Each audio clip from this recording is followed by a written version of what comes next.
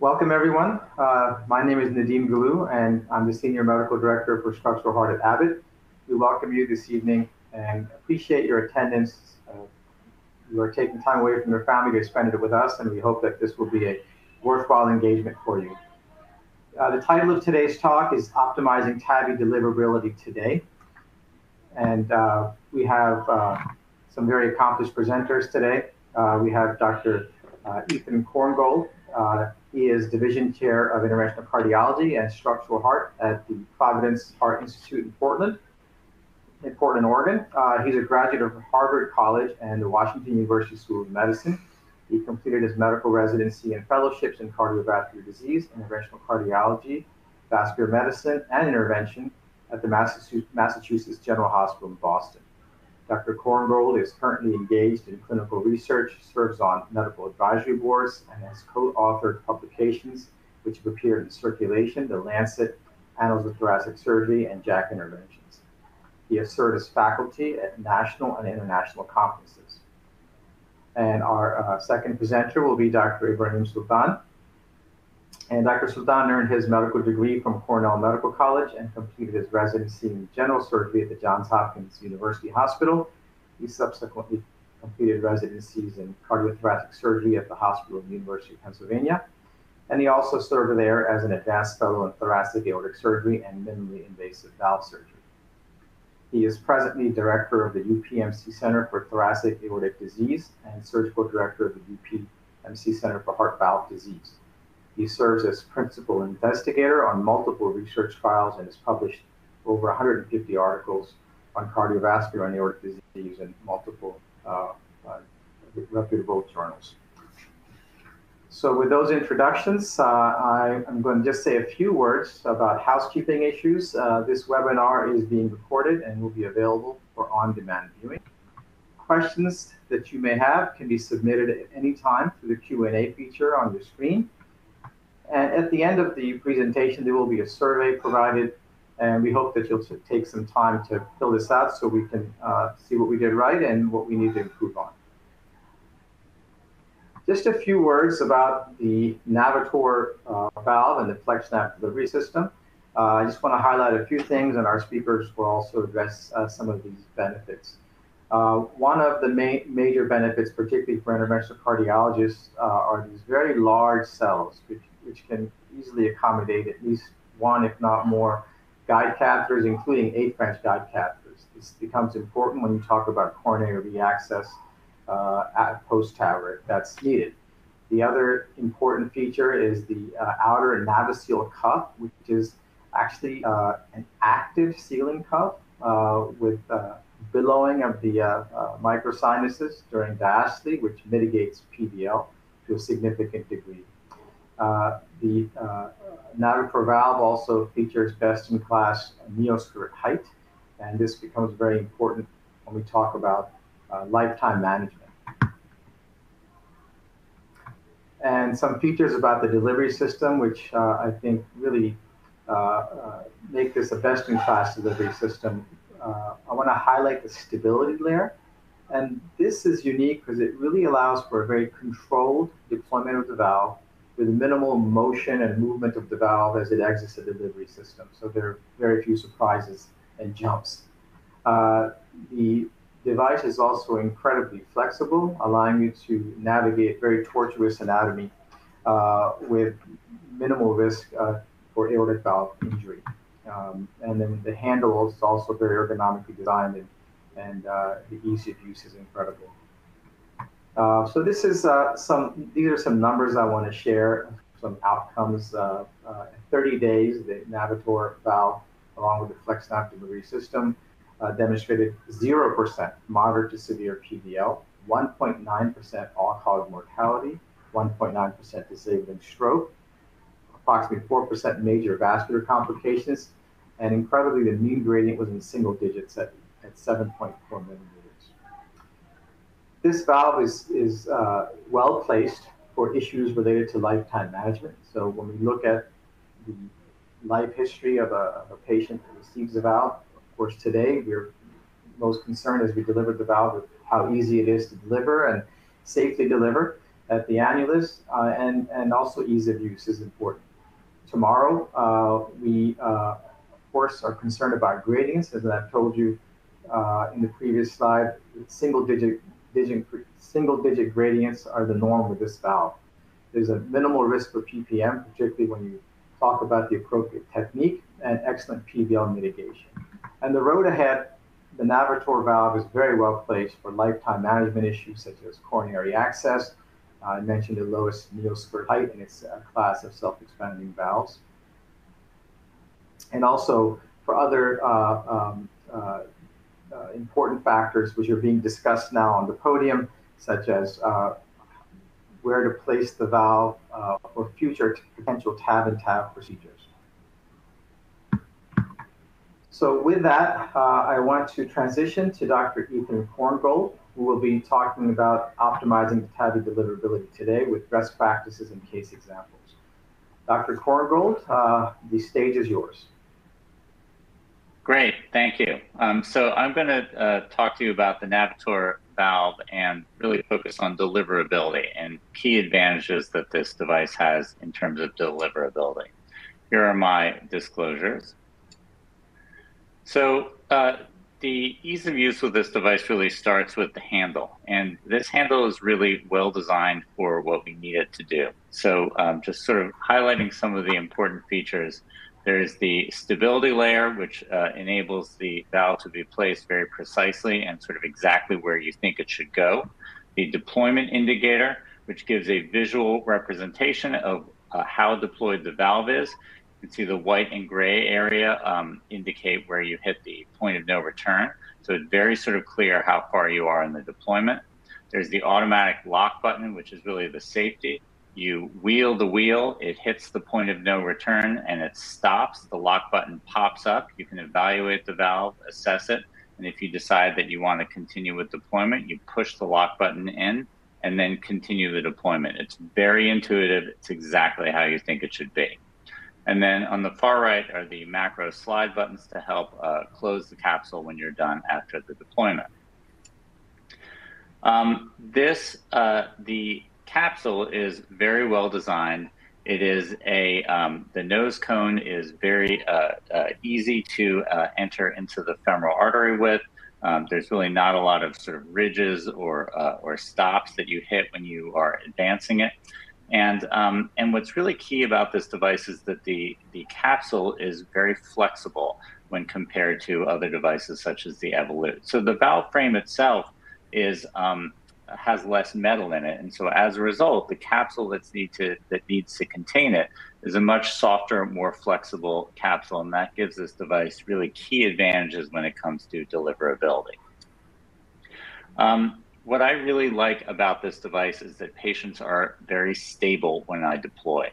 So I do not routinely rapidly pace during the deployment, and patients are hemodynamically stable during the deployment. You never hit that point where the valve is an inverted funnel and the patient gets hypotensive.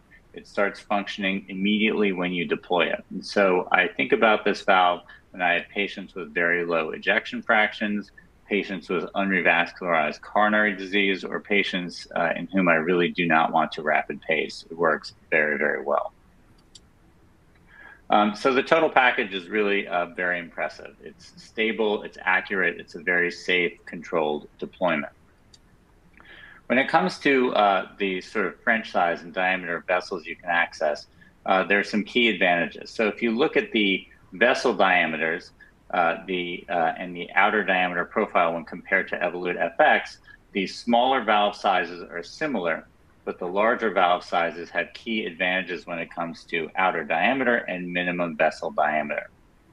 When it comes to just going down the table, when it comes to cell size, another key advantage compared to Evolut is the coronary access. So the cells are much, much larger than the Evolut FX. And when you see them side by side, it's really quite dramatic. Navitor is made of bovine pericardium as opposed to porcine pericardium in the Evolut FX. The cuff material is made out of polyethylene fabric, and that cuff really has helped tremendously with paravalvular leak. The device is recapturable. and it's intraannular, which really leaves a lot of options when it comes to future coronary access. As far as small vessel access, so comparing the Navitor to the Evolut FX, the small sizes are similar to the Evolut FX, but at the large size, it's significantly lower in profile. Where I think the Navitor really shines, though, is in its flexibility and deliverability through tortuous anatomy. And so in developing this system, the engineers put together this torture test using a highly convoluted aortic arch and aortic annulus that was designed after reviewing CT scans to sort of approximate what a sort of standard challenging aorta would be. It also introduces in the iliacs. As we all know, the iliac arteries can be challenging. Sometimes they dive sort of into and out of what we're seeing on fluoroscopy, so they're taking lots of twists and turns. And having a valve that's able to navigate that is really an advantage and puts a lot less trauma on the arteries. So this is the sort of torture test model using the CT scans, and the engineers ran through the Navitor with FlexNav and the Evolut Pro. And to make a long story short, there's a lot less push force in getting the Navitor through challenging tortuous anatomy than compared to the Evolut system. And that's really due in large part to the capsule and the design of the stability layer in the Navitor. So when I have a case with very tortuous anatomy, here's a nice example, and these are cases that we see every day. The FlexNav really shines in going through it. These are some still pictures. I'll show you some pictures of some cases of challenging anatomy with Cine images. In general, my implant technique is I use the PerClose devices for closure. I actually these days am typically using a single PerClose for the procedure, and then if there's residual bleeding after the procedure, I'll either add an additional PerClose or add an angioseal to it. But I find that 80–90% of the time, a single PerClose is adequate to maintain hemostasis. I'll start with a 14 French sheath, cross the valve with a nail 1. I use an extra small safari wire on virtually all of my cases. I'll do balloon valvuloplasty and then switch the 14 French sheath to the Navitor system. After the implant, if post-dilation is not needed, I'll just remove the Navitor system over the safari wire and deploy that PerClose. And if post-dilation is needed, then I'll take out the Navitor, replace that 14 French sheath, and then do post-dilation with a balloon. So to show you some cases, first case is a 93-year-old woman with severe aortic stenosis and a preserved EF. Annulus is measuring to 358 millimeters. So the plan is to do a 25 millimeter portico with FlexNav and pre-dilate with a 20 millimeter true balloon. In general, we guide pre-dilation based on the minor axis of the annulus, but this sort of varies just depending on the particular anatomy of the patient. So we picked a 20 millimeter true balloon. Here is the aorta. So you can see very challenging, very tortuous. So the sizes looked okay, and there's some calcium in the aorta, but not a lot of narrowing, but just high tortuosity at all levels. And as can be expected, the catheters and the wires laid exactly like they did on the CT scan. So started with the 14 French sheath and then did the balloon valvuloplasty. That was the easy part, and now it's time to deliver the valve. And so here is the sort of real-time Cine images of the valve going up. You can see because the device is so flexible and the capsule is so flexible, it really took no time in getting the FlexNav system up and around through the iliacs, through the aorta, and all the way delivered to the valve. It's just running again. So it was really no problem whatsoever. This is a case that, I think you see the CT, you're concerned, but with the Navitor, it was just not a problem. Here is, even with all the tortuosity, there's still a lot of control over the valve and the deployment. Here's the valve, just taking some pictures as it's released. And this case did require a post-dilation, so I'm doing the post-dilation there, but got a great result. And despite going through all the twists and turns at the end of the case, the iliac arteries look perfect, so no issues there. Second case, an 87-year-old woman with severe aortic stenosis and a preserved ejection fraction. Annulus is 458 squared millimeters. Plan was to do a 29 millimeter porticoflex nav and pre-dilate with a 22 millimeter true balloon. So in this case, the iliacs did not look great. So you can see there's this area in the right iliac, which was the preferable iliac, but that had a minimum diameter of 4.15 millimeters and with circumferential calcification. There's a lot of tortuosity in the iliac as well. So the plan was to do a shockwave intravascular lithotripsy with a 7 millimeter balloon and then advance a 29 millimeter porticoflex nav to treat the valve. So here's the IVL. So this is a shockwave with a 7 millimeter balloon. You can see in this first inflation, there's definitely a waist right at this area. But then as this continues to be treated, the waist expands, and that's really encouraging that we'll have a clearer pathway with the device. And this is, again, real-time cine of advancing the device. This was definitely more of a challenge. We sort of barely cleared enough of a pathway with the IVL, and it required some pushing, but with the flexibility of the device going through the tortuosity and just sort of careful, steady pushing, it was able to get through that area of narrowing just fine. And with the stability layer, even though we're through all that difficult tortuosity and narrowing, there's still excellent control over the valve itself when it comes to the deployment. So here's the valve. We're lining it up for the release, and there's the release on the right side. And we're left with trace AI. Here's the final picture. So despite the shockwave and despite pushing so hard through that lesion, it still looks perfect on the way out. And that's what we found with these shockwave cases and cases of borderline anatomy that, if you do a careful shockwave before the fact, I almost never see anything that's a dissection or a residual stenosis or anything that needs to be treated with a stent on the way out. So this looked well. This was a patient without claudication or peripheral disease. So that was totally fine to leave alone. Final case, 83-year-old man with severe AS and ejection fraction of 35. Annulus is 472 squared millimeters. Plan was to do a 27 Navitor and pre-dilate with a 20 millimeter true balloon. And this is a good case because his ejection fraction is low, EF of 35%. And again, with the Navitor, you really don't need to rapidly pace these patients, and they're hemodynamically stable the entire way through the case. So it's really reassuring to me when you're dealing with these low EF patients. And in this case, the iliacs looked okay, but the issue was his distal aorta. And you can see in this still picture that there's just some shagginess. There's thrombus in the aorta. There's what looks like a chronically healed dissection in the distal abdominal aorta. And there's maybe even some saccular aneurysms in that distal abdominal aorta. And this is a case where I really prefer to go through that with an encapsulated valve.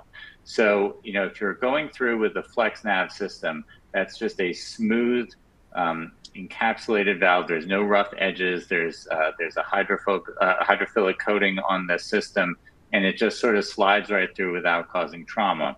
Whereas if you're going through with a Sapien, you have the unencapsulated valve, you have the metal frame and all the valve material that's really just sort of scraping up through that. It really raises concern for me through either lifting up a flap or causing distal embolization of thrombus. Given my choice, I would go through this with an encapsulated valve every time.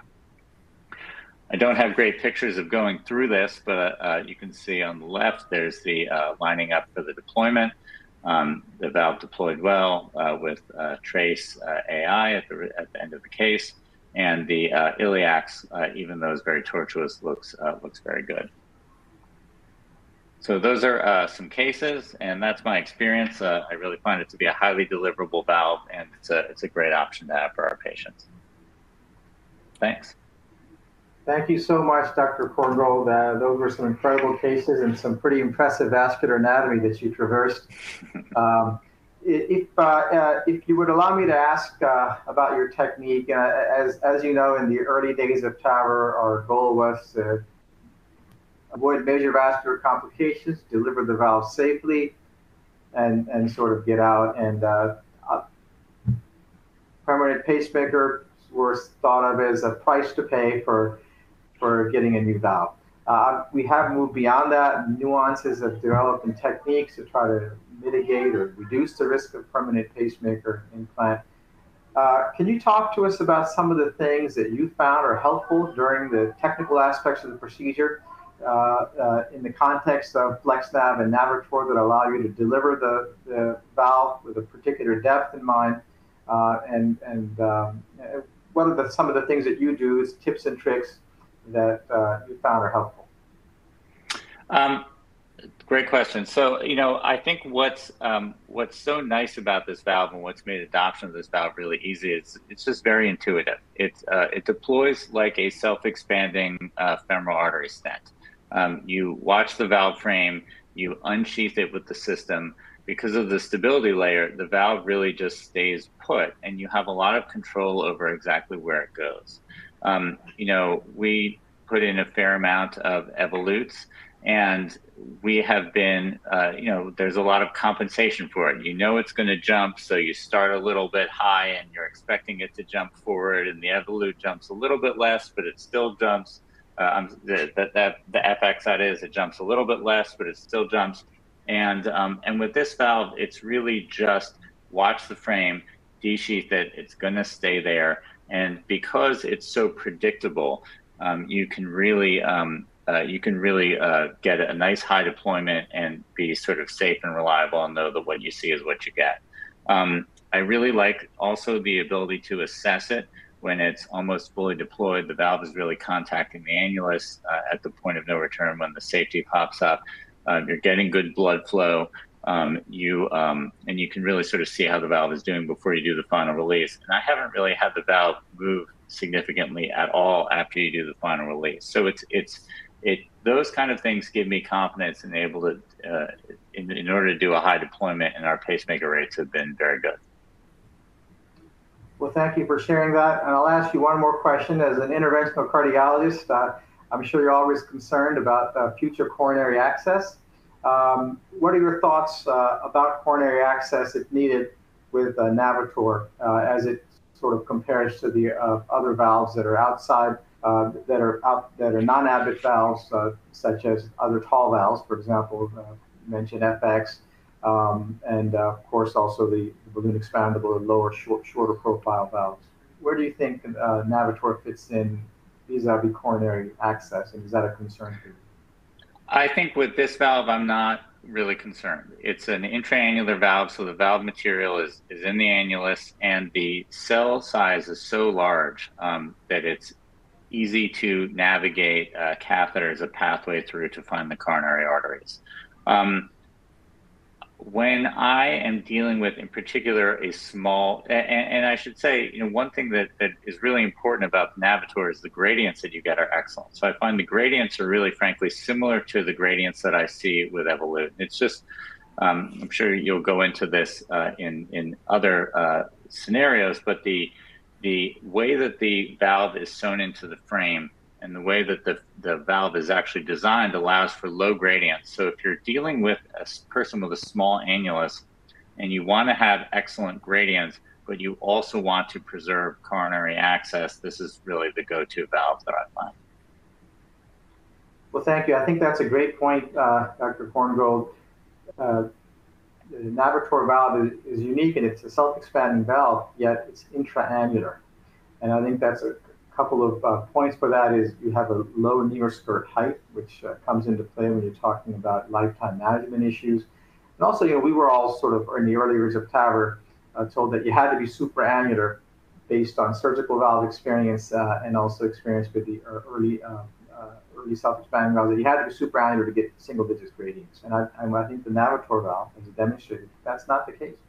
It's leaflet design and other factors, not necessarily annularity, supraannular versus intraannular. So I think great points by you. I'm looking in, we don't have any questions, but I do encourage anyone who's got any questions to please chime in. We want this to be interactive. Again, thank you so much, Dr. Korngold, for an excellent presentation and case reviews. And we're going to now transition to Dr. Sultan, and he's going to continue our discussion about TAVI deliverability. Ibrahim, the floor is yours. Thank you, Nadim. Those are some great cases, Ethan. Looking forward to some more discussion. Here are my disclosures. A little bit about our TAVI background. We've been involved, obviously, since the early days of TAVI, well, closer to 15 years now. And majority of our experience was with self-expanding valve as part of the initial pivotal trials. We were late adopters to cusp overlap in 2020, and we did that because we were unsatisfied with our pacemaker rate. The reason we liked self-expanding valves had to do with hemodynamics. We knew clearly, based on decades and decades and decades of surgical valve experience, that patient prosthesis mismatch is a serious issue. And so we gravitated towards self-expanding valves, really took that on, and but at the same time, we're dissatisfied with pacemaker rates, adopted cusp overlap, perhaps a little bit later, but we're able to drop our pacemaker rate into the single digit, and that was really our background. What was also more important to us is that our outcomes, or the first 3,000 of current generation self-expanding versus balloon expanding outcomes, be same. And what I mean by that is mortality, stroke, vascular complications, and pacemaker rates. And so when we see something like that, and I think it's important for operators to understand that, technology has tremendous strides in the TAVI world over time. And so as we look towards doing what we think is a good, perhaps implant for a patient, it's important to keep in mind that it's perhaps more than what's ease of use, but really thinking about what is best for outcomes, not just in the short term, and as Nadim alluded to, not just getting out of the lab, but really looking for the next 5, 10, 15 years. So that's what prompted us to really look at Navitor, because it really fulfilled the two major things we were looking for. We wanted to look, and as indication creep occurs and as we continue to do TAVI in younger and younger patients, we wanted to look at an intraannular valve with supraannular hemodynamics. What I mean by that is an intraannular valve has a few features, several of which were already spoken to. The large cell design allows for coronary access, whether it's urgent, emergent, or elective, depending on wherever the patient is, perhaps in the rural area or in the community. But an intraannular valve also allows, quite frankly, for a TAV and TAV option, something we talk more and more about over time. At the same time, we're able to do this without compromising hemodynamics and mitigating patient prosthesis mismatch. We've seen this in Navitor approval data. We've seen this in our own local data over the past couple of hundred Navitor patients, and have been very pleased with it, not just immediately, but really on 30 days and on follow-up up to 1 year. A couple of features that are relevant here for the valve itself is this active, what I like to call an animated Naviseal cuff, allows for an increasing sealing zone and helps mitigate PVL, which is why you see such a low, almost a 0% moderate and severe PVL in the Navitor approval data. Again, talking about hemodynamics, a single-digit gradient that stays not only at discharge, not only at 30 days, but in our experience carries on close to a year based on this platform, and stays consistent without increase. A large cell design, nearly a 21 French catheter that can be driven through one of the large cells and allows for good coronary access for plenty of interventional cardiology operators who may not necessarily be familiar with TAVI, but may be taking care of a patient who've had a TAVI implant and is now presenting with perhaps an acute coronary syndrome. There's really two aspects to this which makes this special. It's not just a valve itself. We think that combination of the delivery system and the valve is what really allows for this predictable and accurate deployment. So having a patient, having marginal vascular anatomy, as you've seen, tortuous anatomy, and sometimes having trouble even getting a 12 or 14 French sheath out, but allowing the delivery system to go past without any problems is really, really good to see and experience. And with the amount of flexibility that we have, having accuracy and predictability in deployment, meaning that where you think you're going to end up is where you end up, is very, very important, and that is what we like to see. Now, arguably, some of the other positions, such as recapturable, repositional, are common to other self-expanding platforms, but the predictability and accuracy of where you implant and where you land is what makes it special. Just to give you a comparison, many of you may know this, but this is a slightly deeper dive. Obviously, when it comes to the outer diameter for Navitor with FlexNav delivery system, marginal vascular anatomy are very, very useful in those scenarios. Can really push the limit when it comes to vascular access. The sheet size is the equivalent is about 14 to 15. Treats range of annulus range from about 19 to 27 millimeters. Obviously, large cell designs we talked about, bovine pericardial leaflets, has this animated Naviseal cuff that you'll see shortly in a movie. And again, more importantly, while having all these options in intra-annular design. Now, these are data from Navitor post-approval study, Navitor approval study, which were 30-day outcomes. This is a prospective, universal multi-center single-arm study. This only looked into high and extreme risk patients. All-cause mortality in this patient population was exceedingly low at 1.9%, so is disabling stroke. New pacemaker is 19%, which we'll talk about shortly. As you can see, vascular complication rate very low in this patient population, and a 0% moderate or severe PVL. Single-digit gradient, as you would expect. So from a clinical outcome standpoint, really good results. This is something we already talked about. This allows for, again, as you use this delivery system in patients with small vessel access. Now, a couple of things to look at this as you teach. If you're at a teaching institution or you have younger partners who you work with, this allows, the deployment indicator allows you to see where you are and not necessarily count on perhaps how the scroll wheel is going or what you're seeing on the screen.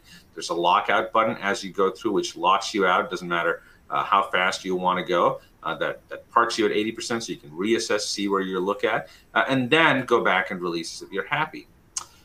This movie gives you an idea of what we're talking about. Again, this is the Naviseal cuff, large cell design, and again, an intra-annular valve with optimal radial force. The cells are curved inwards, atraumatic. It's a low-profile system with hydrophilic coating with a significant amount of flexibility. While the nose cone is always concerning when it's in the heart, having an atraumatic and soft nose cone does help from that perspective to avoid any injury or septal damage. Again, we use a pre-shaped pre-curved wire. We've transitioned to using a circular wire using modified cusp overlap technique, which I'll go into. If you're concerned about where you are, you can again recapture, reposition, resheath, and ensure that you are in a comfortable spot. Once you've looked at it in two views, you go ahead and release comfortably and withdraw the entire system. So we changed some of this based on our experience with CoreValve and Evolut and moving over to Navitor. We started off with regular cusp overlap aortography. We pre-dilate in 100% of patients. The minor axis using semi-compliant balloon. We did not use the wire for deployment, so we used an extra small Safari, and now we've migrated to using the circular wire. We tried a fast pace. Again, this valve, as Ethan mentioned, can be deployed without pacing, but really you don't hurt hemodynamics that much when you fast pace, about 140 beats per minute. This allows you really to be exceedingly stable while at the same time maintaining hemodynamics, right? So again, you can get to 80%, do an aortogram, both in your modified cusp overlap view and in an alternative view that ensures that you are at a comfortable depth before releasing. And we typically tend to do this in LAO to see what the left sinus looks like once you've identified the non-sinus. We'll give you an example of a couple of cases we're looking at. This is a very standard 81-year-old woman, progressive dyspnea exertion, classic severe symptomatic aortic stenosis, multiple orthopedic procedure, wheelchair bound, has a known right bundle branch block. Three-cusp valve.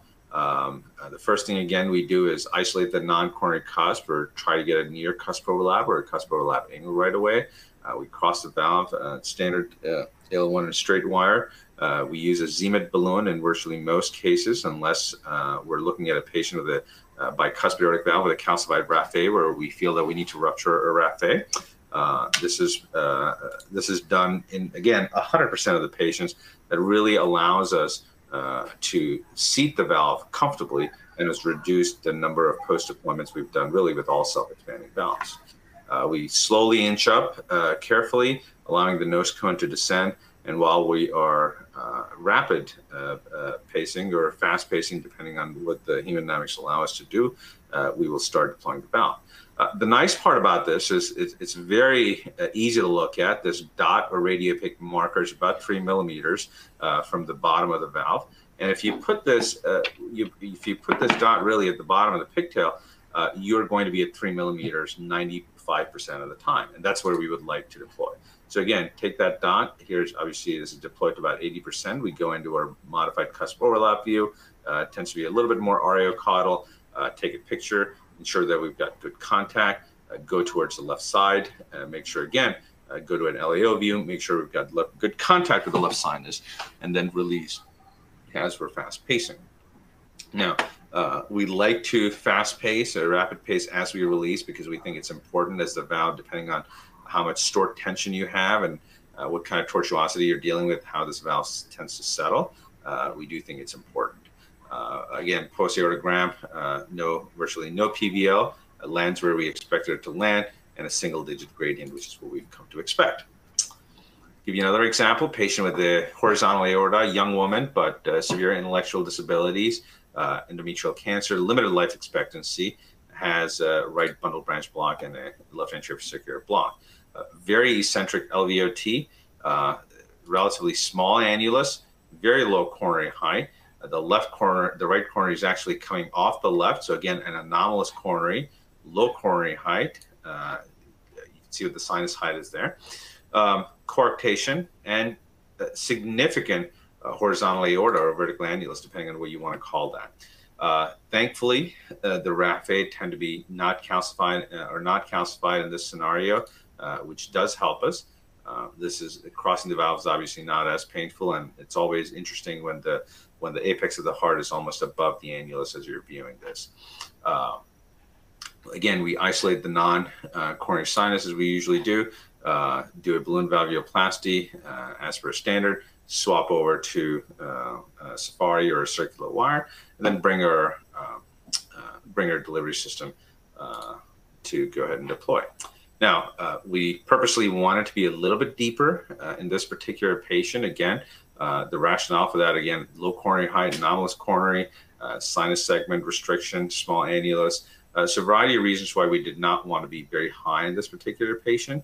And you can note the flexibility of how flexible the system is really. Again, the nose cone tends to be pointing almost upwards, away from the greater curve and away towards the apex. So it gives you an idea of how flexible this system is within that wire.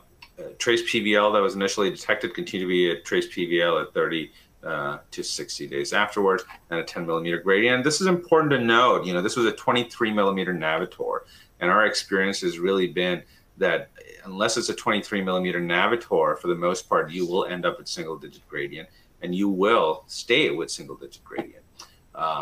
If it's a 23 millimeter Navitor, which is equivalent to a 20 millimeter Sapien 3 or a 23 millimeter Evolute, you may get a 10 millimeter gradient, 10 to 12 millimeter gradient. That's not necessarily surprising. And despite different valve sizes, different anatomies, alternative axis, transfemoral axis, 3-cusp, 2-cusp, etc., we've really been pleased with its performance and has become our default high-risk valve. Default valve to use in high and extreme risk patients in our practice. all while, again, expecting a single-digit gradient that's sustainable over time. So where do we think this shines, or where do we think this has a place in the current market as we decide what's on the shelf for our patients? So patients where you have horizontal anatomy, you're looking for a self-expandable valve, predictability during deployment is important. Patients with marginal vascular access and extreme tortuosity, Ethan showed you some great cases, and it allows you to get good deliverability. Small annuli, again, it's an intraannular valve with supraannular hemodynamics. I think the myth of, and Nadim pointed out that the myth that you have to be supraannular to get hemodynamics, we know is not accurate. It has more to do with the valve design than just being supra or intraannular.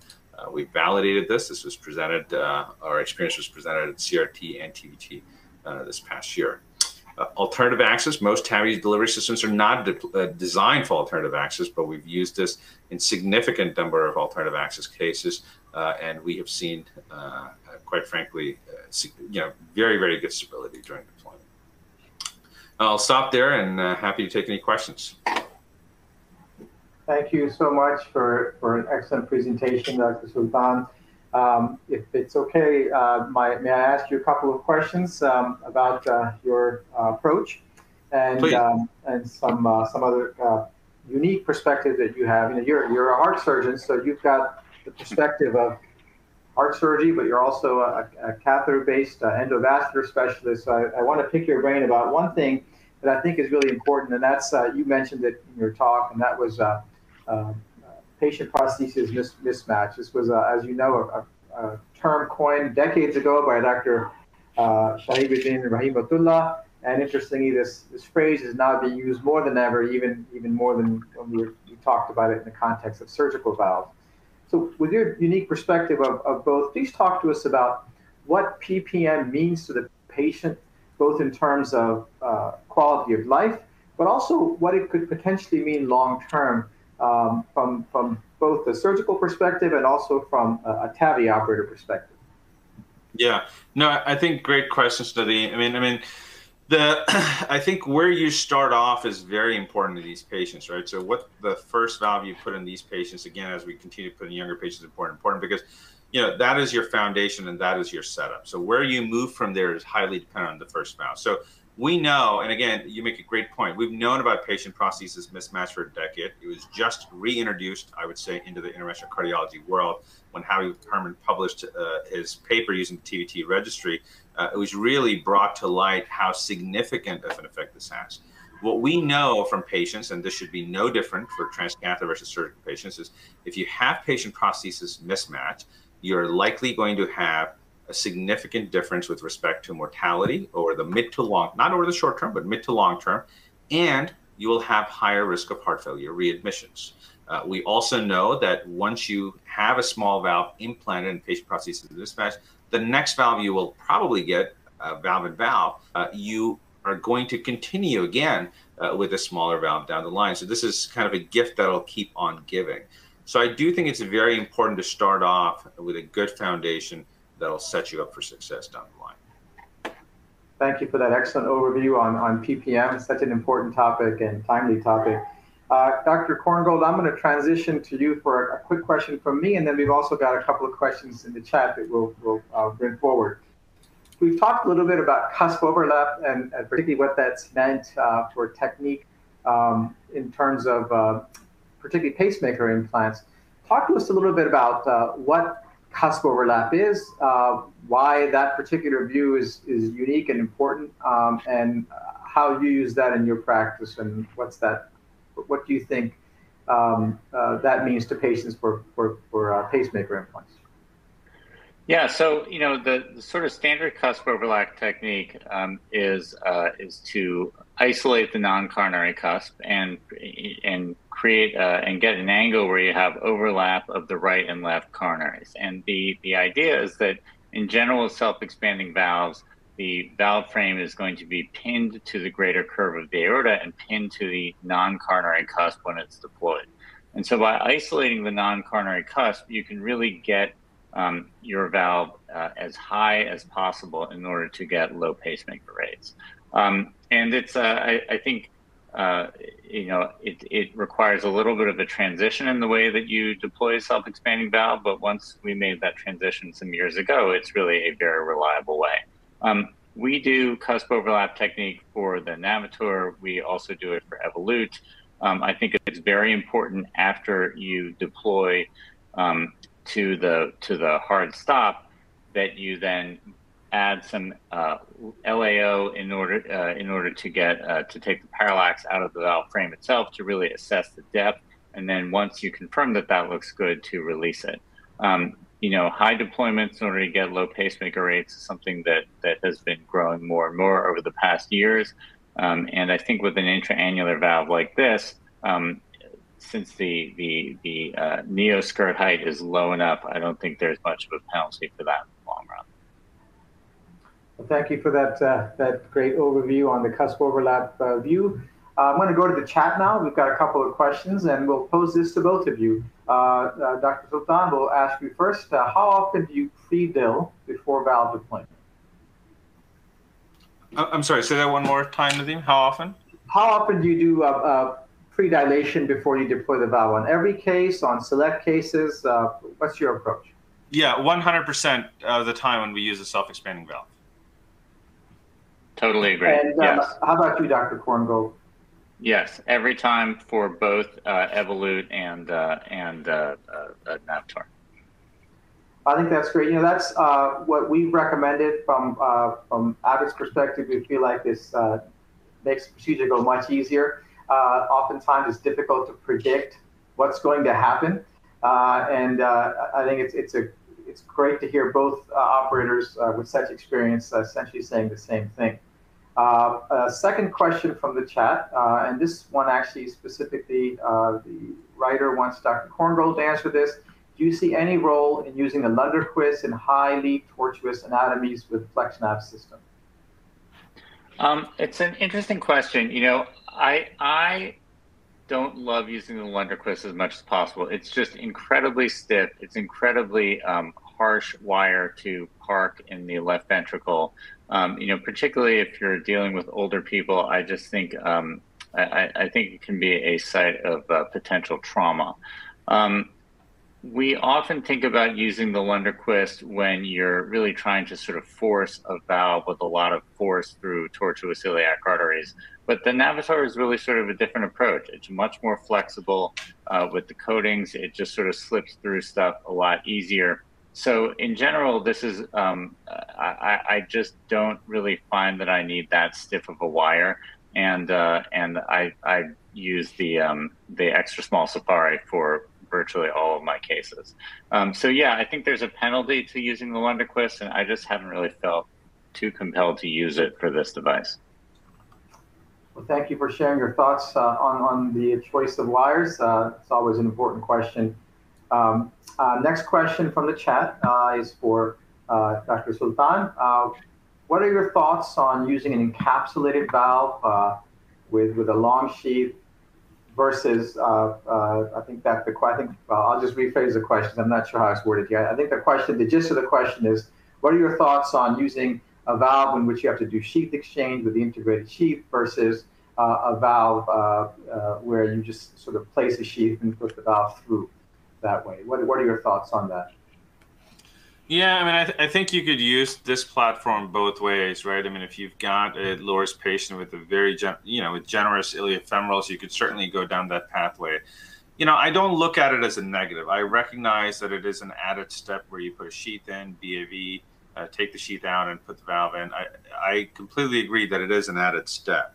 And I think, for the most part, I do think it's important for us to look beyond sheath exchanges, beyond the cc's of dye used, to really think at what we're doing. I mean, this is not a rescue or a salvage procedure anymore. This is something that patients expect to go on and live their lives for the next decade. So I think, if we have to do a sheath exchange or so to get a really good valve in that'll give them good hemodynamics and an option for TAV and TAV in the future, I mean, I take those couple of sheath exchanges. Well, thank you. I think there probably are patients in whom it's good to have a sheath in place, but I found with the Navitor systems I talk to operators around the world, is that with the minimal profile, that's less and less necessary as time goes by. Actually, I want to ask both of you a question, and this is a discussion about lifetime management, which I think is an important discussion. It's being talked about a lot on the podium, and specifically one aspect of it is a neoskirt height.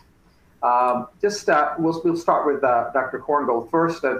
Tell me what your perspectives are on why neoskirt height is an important factor to consider. I think, as we've talked about in this, we're not only looking to get the patient out of the room, but we're thinking about what happens 5, 10, 15, 20 years down the road. And I think that there's a real penalty for these superannular valves with a lot of valve material that risks either occluding the coronaries or sequestering the sinus. I think staying intraannular in general leaves many more options open. And so having a low neoskirt height and having and just sort of keeping the height of the actual valve material as low as possible and away from the coronaries really just preserves options. In the past, there has been this narrative that superannular valves equals better hemodynamics equals better longevity. And we know now that that's not true, that we can get hemodynamics that are excellent without being superannular. And I think that calls into question this whole idea of longevity. I don't think it's related to superannular or intraannular. Not sure if it's related to hemodynamics, but what I do know is that the hemodynamics that we can get off of the Navitor are really virtually identical to the hemodynamics that we're getting off of the Abbott FX system. It's an interesting discussion, isn't it? We talk about someone who comes in with severe aortic stenosis. I kind of compare it to a cancer diagnosis, right? It's actually got a higher mortality than many cancer diagnoses. And when a cancer patient comes in, we don't sort of talk about, hey, let's treat your cancer kind of halfway because we're worried about what might happen down the road. You want to fully treat the problem now. And of course, if you have the correct platform, the issues of lifetime management, future access issues, and future TAV and TAV, if you've got a good design, those should be addressed by the design that's there now, but also future technology. So with that in mind, Dr. Sultan, what are your thoughts on lifetime management, neoskirt height, and other aspects that are important as these discussions are really occurring on the podium about future 10 years, 20 years down the road? It's become a game of chess now, right? We should just put a valve in. But now we have to think about many other things down the road. Please share your thoughts about these issues with us. Yeah, no, I think these are great discussions, and I'd say mostly agree with what Ethan said, which is I think neoskirt height, i.e., creating a neoskirt covered stent within a TAV and TAV procedure is concerning, and I think not just to say that we have leaflet modification procedures that may mitigate this. I think technology is getting better and better, and quite frankly slicker, that we can do this comfortably. But I think knowing what we know now, I think it's important for us to plan for again, the lifetime management concept, which has to be more than a buzzword or paying lip service, right? So I think to paraphrase what you just said, Nadim, if a patient comes to us with severe aortic stenosis, they shouldn't leave us with moderate aortic stenosis. You should eliminate their aortic stenosis, and that should be the goal. And I think while accomplishing that goal, you want to ensure that you're leaving an opportunity for a TAV and TAV, which again an intra-annular valve does. And I fully agree with Ethan that you don't have to be supra-annular to get the hemodynamics. It's more about valve design. So intra-annular valves such as Navitor can get you that. But what we do know is good hemodynamics do make a difference. We've known, again, these are old data that have existed in the surgical literature for a long time, where if you've got good hemodynamics to start, those valves are going to be durable down the line unless there's an intrinsic problem. So that is something we've known. So we would expect that a valve that has good hemodynamics is likely going to last. And a valve with good hemodynamics and a TAV and TAV option, I would think that's a win-win scenario. Well, thank you for those really great insights. A couple of questions from the chat, which are actually very interesting. So for both of you, presently Navitor is approved in high and extreme risk indications. So give us an idea of when you're doing patient selection for Navitor, how does that play into your decision-making today? We hope that'll change in the future, but today this is how the indication is. Talk to us a little bit about that. Yeah, I mean, go ahead, please. I think, I mean, the simple answer would be, I think this is, as I said, this is a great technology and valve for high and extreme risk patients. But I really think this is going to shine in the low and intermediate risk population. I think we're moving away from risk and talking about, you know, life expectancy in younger patients. So I think in a young patient who has significant life expectancy, I think this is where this valve is going to shine, because it's going to give you the best of both worlds with hemodynamics and, quite frankly, a TAV and TAV option. So again, I think having that is so much more important in the low and intermediate risk population. Dr. Korngold, any thoughts on patient selection? I think very well said. I think, you know, if we're looking at younger patients, we're often faced with the choice of, do I want to jail the coronaries for life with an Evolute, or do I want to have suboptimal hemodynamics with a Sapien? And this is a different option that gives the best of both worlds. You know, you get good hemodynamics, you have good coronary access, and you have good future valve-in-valve options. So I think this really sort of breaks that paradigm.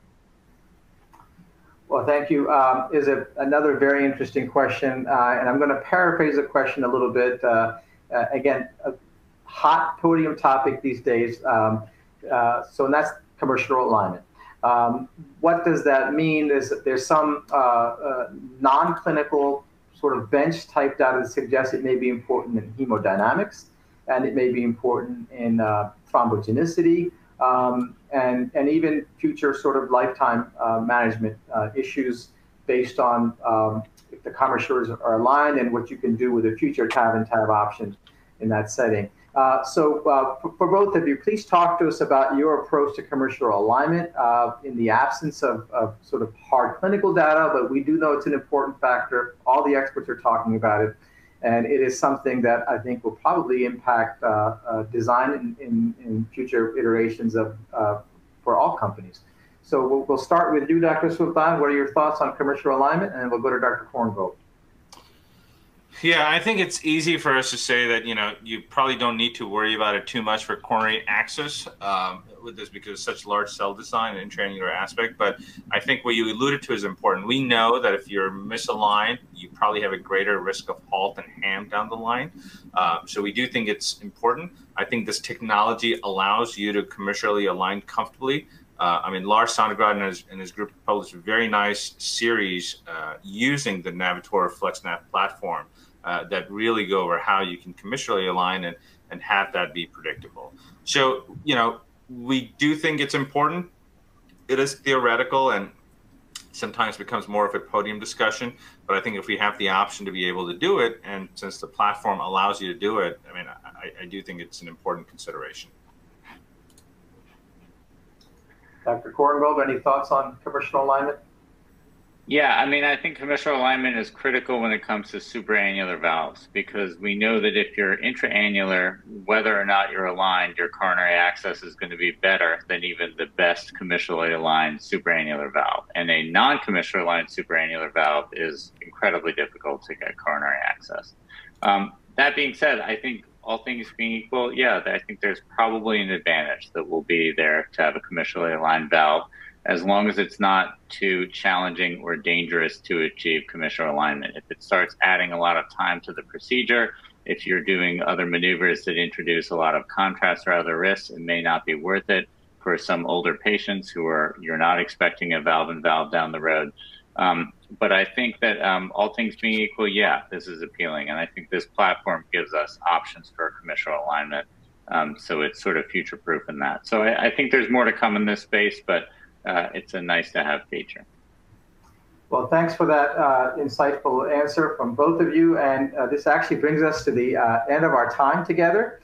And again, Dr. Ibrahim, Dr. Korngold, thank you so much for the excellent presentations and the discussions and sharing your knowledge and expertise with us. And thank you to the audience for, again, taking time away from your families and your personal time to spend it with us this evening. And we're hopeful that this was worthwhile for you. So with that, I bid you good night and safe travels. Thank you.